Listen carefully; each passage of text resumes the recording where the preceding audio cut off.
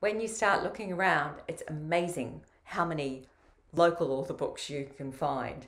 So some of my purchases recently have been Dorothy Fletcher, skeletons, cupboards full of skeletons, great sort of crime mystery. Te Harrington. So this is a journal on goal setting and focus on Māori health using a very interesting model. One I particularly have loved and would like to gift to a number of people in our whānau is this Māori role models book by Te Aorangi Harrington. So what he did was he went out to rangatahi, asked them who their role models were, what questions they would like to have answered, and then he went out and interviewed their role models for them. 2 books in this series so far. Really a good read and a fantastic gift. New poetry book coming out by Wanda Thompson Kyle and printed by yours truly for her. Also have another edition of Kaitui Rāwhiti is currently being put together. Just really exciting book of local writers. So excited about the writing this year.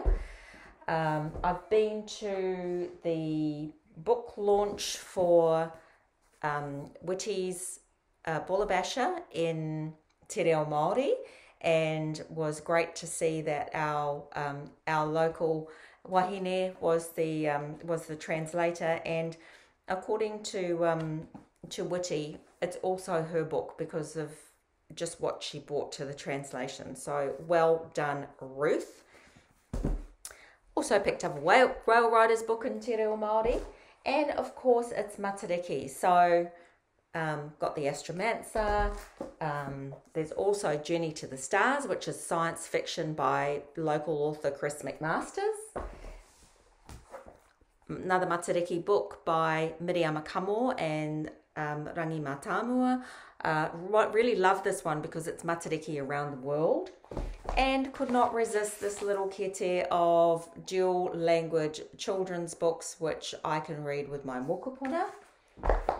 Met this beautiful lady at an event. So this book is all about education, paddling, and our connection with Tangaroa and the sea. So great book from Kate Saunis. And of course, don't forget to pick up my books, which are all about us. One about migration, fiction book. One set in New Zealand, pre-European times, The Future Weavers. And my little poetry book, which is a little bit about me. And my next book, soon to be coming out, is a dystopian novel set in 2144. So plenty to choose from out there, and that's just a selection of my New Zealand author books. So go find your own, get into your bookstore and ask for if they can show you where your local authors live. Kia ora.